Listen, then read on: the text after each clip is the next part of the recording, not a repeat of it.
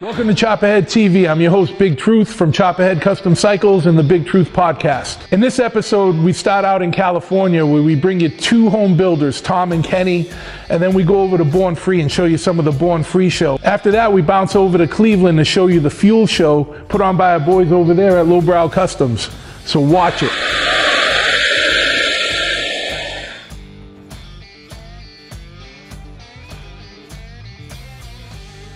My name's Tom Woolfield, living in Wildomar, California. This bike, I'll just call this a 01 twin cam. Started out as a, bought it new in late 2000, 01 Softail Standard. Maybe about 4 years ago.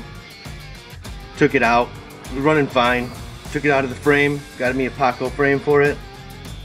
And basically transplanted the motor, the primary, transmission, everything over to this bike. Paco did a good job with that, fit perfect. The way that they put that together, we divorced the transmission, took off the primary, and moved it right into this frame. Obviously I mocked it up, tore it back down, but we moved it right into this frame and everything hooked back up. I used all the stock forward controls, brakes, oil lines, actually the same brake setup too. And then switched it over to chain drive. We put a, or I did anyway, put a VCP narrow front end on it, 41 millimeter, no front brake. And then basically everything fit right into this bike, worked out pretty good. I had a little help with these bars, were built by Ari. And then Nick from Industry Customs built these pipes for me. And then I had T-Rod. He did this Sissy Barn seat pan. Seat I got built from Hafley Brothers. Other than that, I put everything together. But yeah, I surprised I don't see more of these. After I put this thing together, I'll take it across country, do anything on it. Just got to stop more for gas. But runs great, super fast. Let me think here. The motor, I think maybe 2003. I had this thing bored out to 95, and it's been running good ever since. And again, just fit right into this Paco frame perfectly, and it's running really well. As far as the ignition system, I've got in here is a Thunderheart ignition. It's a 5-wire simple system for a twin cam. Basically we got the crank position sensor, 2 wires to the coil, power and ground. That's how the whole thing works. Very simple. I think there was a tachometer wire in there too I just got rid of, but very simple. Hooked that up, ran the wires for the lights. It's a great system. The paint was done by Pac-Man Paint, and he's out in LA. Yeah, did a good job with that. You're looking for like a tealish turquoise, kind of dark bluish color, fade,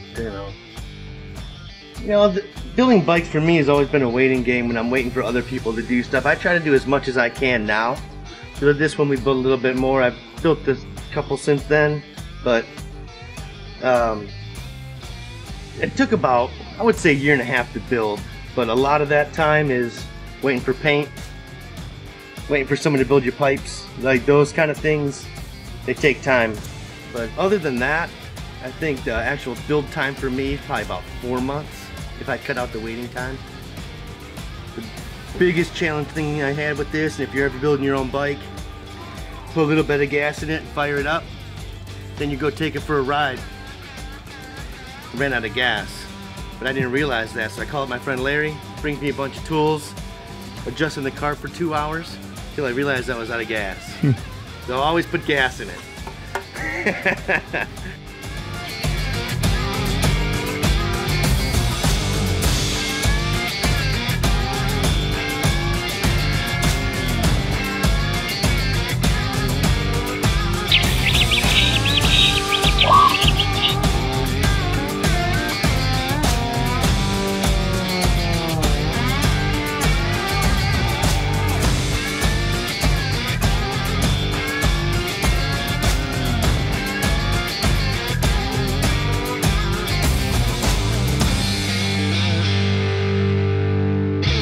I'm Kenny Kaboom Webb. I live in Wildomar, California.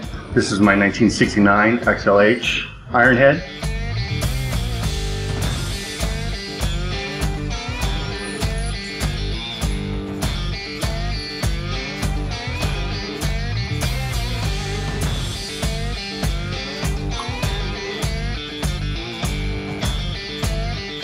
I bought this bike from a friend, and it was in a hardtail frame that was welded on. Had a king queen seat. It was just a rat bike, but I ended up blowing up the motor, and I figured I'd rebuild the whole thing. So it took me a little over a year to build this bike. You know, I didn't weld then. I didn't do really much anything, so I had a lot of help outside. But I'm the mechanic guy, and I put this thing together. I did have a few people help me build this motor. It's got 20 over, and it's got a bigger cam in it. It's a wider cam. It stays open a little longer, so 425 wide. So it's just a little hoppier. So when I put it in the bigger cam, I was kind of I was understood that there wouldn't be any head work having to be done with it, but I ended up just keep blowing up lifters left and right.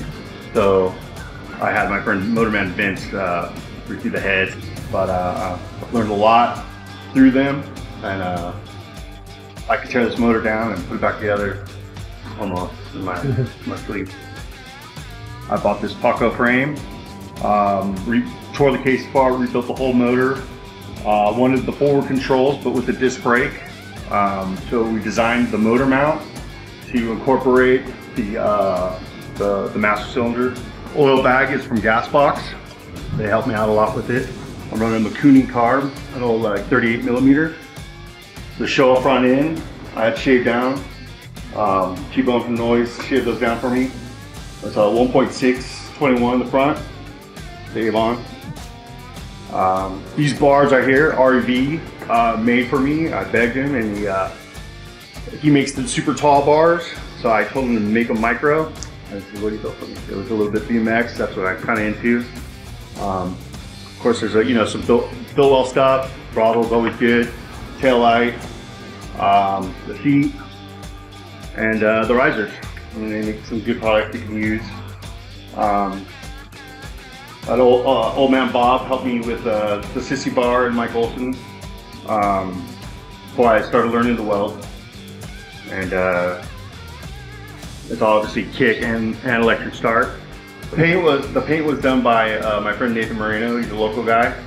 I thought he did a pretty good job.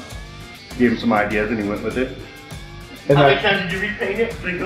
This is twice. 2 paint jobs. They used to say Little Evil because it's a bitch to get into the frame. You'll be edited in that, right? Yeah. Will we start over? Yeah. Okay, sorry.